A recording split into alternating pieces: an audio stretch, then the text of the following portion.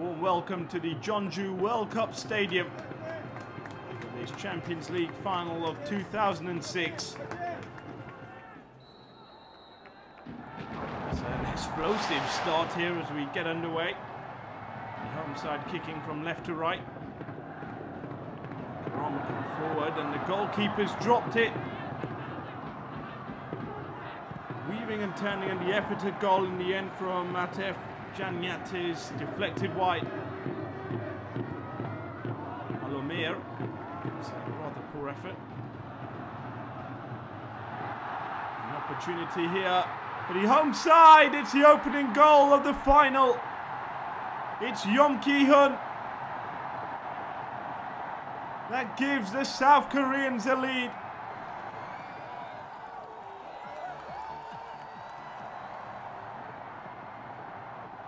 The 23-year-old has given Choi Kung Lee's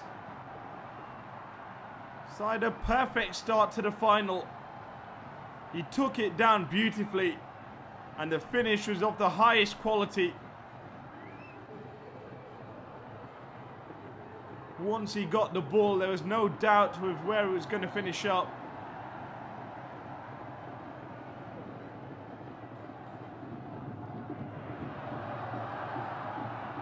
Against the wall stuff for Al-Karamah now.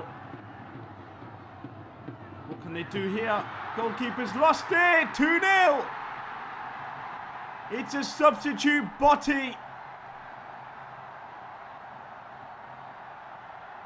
That's put Jeonbuk Hyundai Motors into a fine position. Into added time. And that could prove to be a vital goal in this tie. Goalkeeper Moseb Balhaus made an absolute error there. No communication with the defence, but Botti didn't care.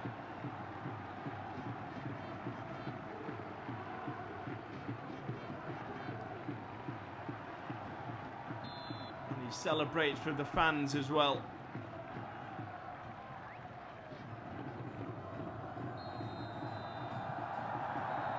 And that's the full-time whistle then in this.